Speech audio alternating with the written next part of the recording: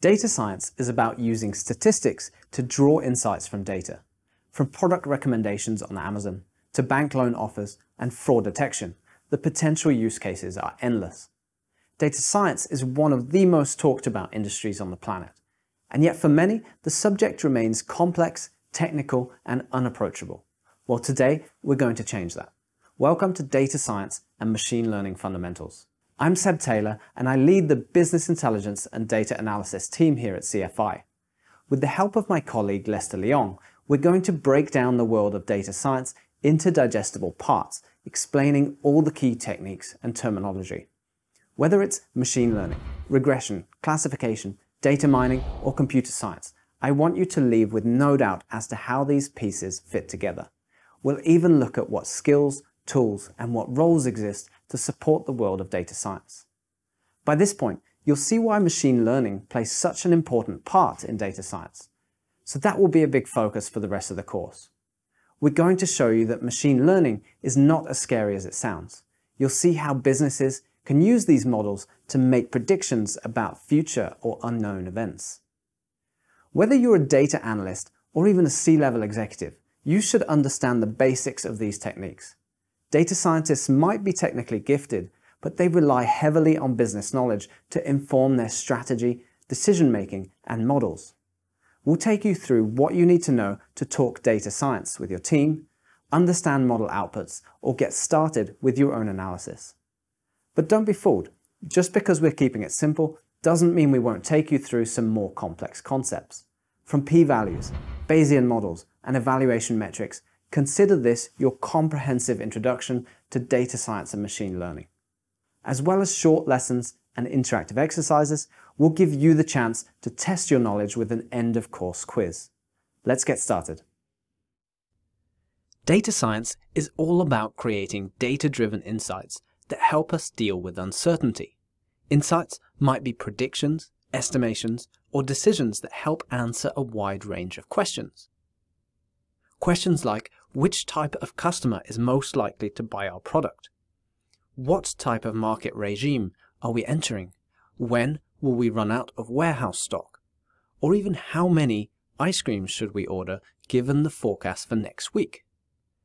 These questions sound very similar to business intelligence, and it's true that they are often confused.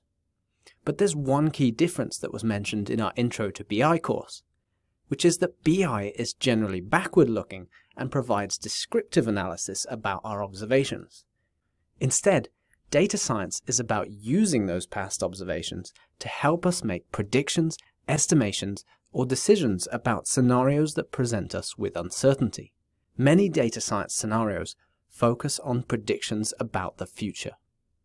Let's take a look at a few example questions to make sure we understand the difference. A startup may ask, what proportion of our crowdsourced investors invested $200 or less? This question is backwards looking. The answer describes the nature of past investments, and we can calculate the answer using basic math and stats using the data we have about investments. This question belongs firmly in the realm of business intelligence. A bank may ask, what proportion of our loans were issued to at-risk customers? Again, the question is backwards looking. The answer describes the loans we issued, and again we can calculate the answer using math. This question belongs in business intelligence. Finally, a retail store may ask, what proportion of our Q1 forecasted sales come from the pet food category? At a glance, we're talking about forecasts, so it's tempting to think that future must mean predictions, and therefore data science. But the key here is that we already have our Q1 forecasted sales. All we're doing is describing what proportion of the forecast comes from pet food. So this again is descriptive and therefore business intelligence. So all of these examples show that BI typically describes existing data. Now let's look at some data science examples. A financial institution may ask, based on what we know about past transactions, which of these new financial transactions is likely to be fraudulent? With these predictions, they might perform further checks or enhance risk mitigation. This is data science. A manufacturing company may ask, based on our sensor data, when is this critical component of this machine likely to wear out? This estimation may help the company to anticipate failures, perform preventative maintenance, and avoid costly downtime. These predictions are data science. Finally, an e-commerce company may ask, based on our sales data, which of our high-value customers are most likely to leave? In this case, the prediction is likely to help the company make strategic choices to protect long-term revenue. Again, these predictions are data science. In summary, data science is all about making predictions and estimations within uncertain or future scenarios. So far, we've described business intelligence as backward-looking and descriptive, and data science as forward-looking or predictive. Let's try and dive into those definitions and a few others to see exactly what they mean. Descriptive analysis simply gives us a view of who, where, when, how many, and what exactly happened. This is clearly the realms of business intelligence. We're dealing with facts. Diagnostic analysis tells us why something happened or what was the leading cause. Our metrics may give us clear views of those leading causes, but as soon as we start to work with uncertainties and predictions, you could potentially say that this question lies in both business intelligence and data science. Predictive analysis, as we've seen, gives us a most likely view of the future or of an unknown variable. This is clearly data science. Finally, prescriptive analysis provides us with the likely best course of action in order to achieve a given outcome. And since we're dealing with uncertainties and probabilities of actions in the future, again, we're dealing with data science. So it's interesting to see how all these types of questions come together and where they sit on this spectrum of analysis and decision making. And so for the remainder of this course, we're going to be focusing on everything related to this world of data science. The world of data science is often represented with this Venn diagram, showing the intersection of the key skills required, which are statistics and analysis, domain knowledge, and computer science. Let's make sure we clearly understand each of those terms. Statistics and data analysis is the process of extracting insights from data using maths and statistical analysis. Domain knowledge is the knowledge about how an industry or how a business operates. This helps data scientists, and more generally analysts, to know what to measure, how to interpret data, and how to best support leaders and decision makers. Computer science is the realm of coding, of automation and data engineering, and software development. The applications of computer science are broad and often require advanced coding skills. Data analysis can be thought of as the application of stats or analysis to a specific business or domain. You may have some basic automation, but generally you're slicing and dicing data or doing calculations looking for insights. Software development or data engineering is about using computer science and coding to solve business problems. You might be coding a database or building a system to capture customer data. Finally, machine learning is the intersection between computer science and statistics and analysis. Tools and coding skills help automate statistical analyses to help us learn quickly from big data.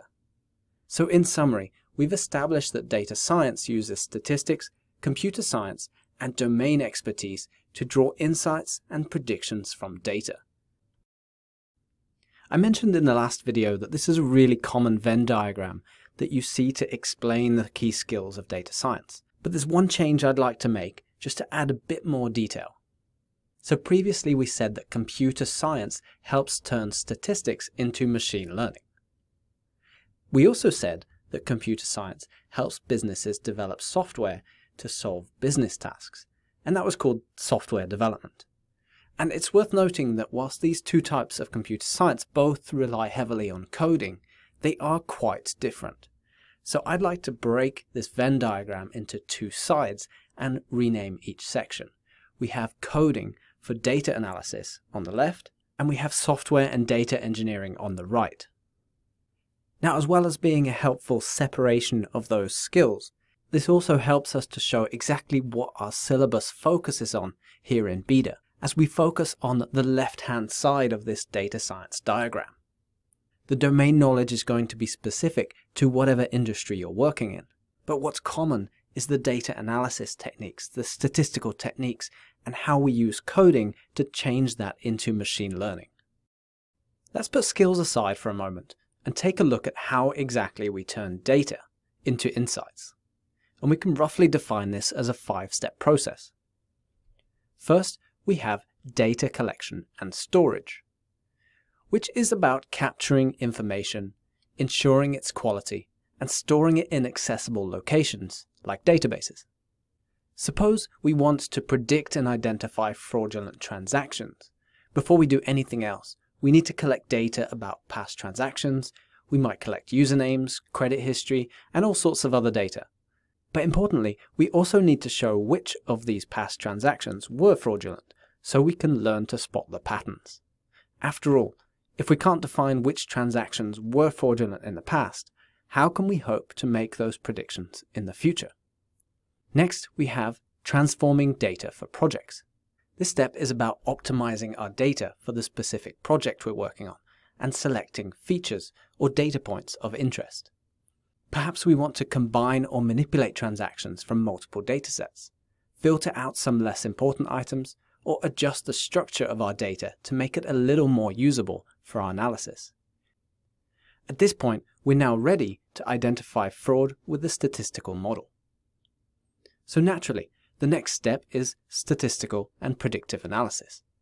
This is where the magic happens, and this is the area you'll hear most about when you first venture into data science. This is where we build models or implement algorithms that can start to spot the patterns in our data. In our scenario, we would train the model to identify the leading indicators of fraudulent transactions. We use a variety of statistical and analytical models to help us identify and act on these patterns, which we'll explore in more detail later on. Once we have a working model, we move on to model evaluation. And this is where we test how well the model is performing, and often we'll present results with data visualization. So we might ask, which of our models are most effective at identifying fraudulent transactions? We'll see later that models are rarely good at everything, and we actually have to decide what business objectives do we want them to optimize. We'll explore this more later. Suffice to say that model evaluation is arguably the most important step in the whole process, especially for business leaders. Finally, we're ready to share insights with the business. This may involve sharing dashboards and reports to business users, or it may involve deploying our models into some automated process. Either way, this information will share real-time information identifying risky transactions. Whilst the steps are typically described in this order, an often highlighted point about the data science process is that it's quite cyclical. We often need to return to a previous step to improve the work we've done, the data we've collected, or the model we've built, before we settle on a final solution. In the last video, we looked at the 5 steps of the data science process.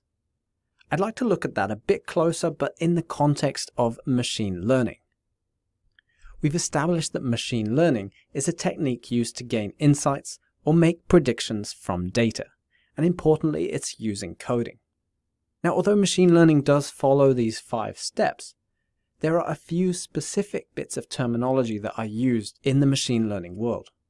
These are loading and cleaning data, exploratory data analysis, feature engineering, model building, and model evaluation and visualization. As you can see, the terms are quite similar, but these are just how they're referenced in the machine learning world. Loading and cleaning data is about ensuring our data is clean and tidy, removing any errors or anomalies, or at least dealing with them in a consistent way, as well as dealing with missing data points. Exploratory data analysis helps us understand what can we learn at a glance from our data.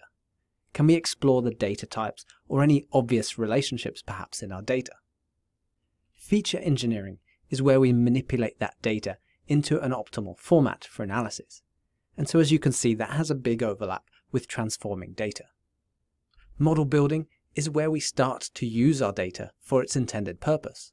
We build models that can analyze data, make predictions, or quantify uncertainty in some way. Model evaluation and visualization is where we evaluate and compare the performance of models.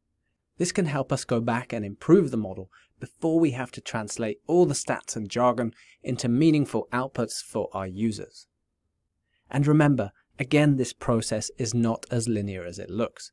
We may decide that we need to collect more data, or modify the categories or grouping used to summarize transactions. The evaluation of results might bring up new questions or new project objectives. The point is that anywhere in the process, it's possible and often necessary to cycle back.